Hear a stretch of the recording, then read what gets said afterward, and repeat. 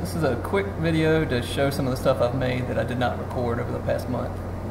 This is a box where I just simply put 45-degree angles on the joinery and glued it together. And then this is a resin and magnolia seeds or pine cones for magnolia, which can't be called pine cone. This is a walnut bowl made out of 4 different boards glued together and then turned. So it's got a really cool sheen to it at different lights. And here an old rusty hammer that the handle was absolutely shot, so it had to be trashed, and then I just cleaned it up, put a new handle on there, which is a bit long for what it is, but so be it. And this is a marble wood box where I just straight butt joints were used and glued it together. So I did kind of mess up at the bottom, but nobody needs to notice that. Anyway, a quick short YouTube video. Thanks for looking.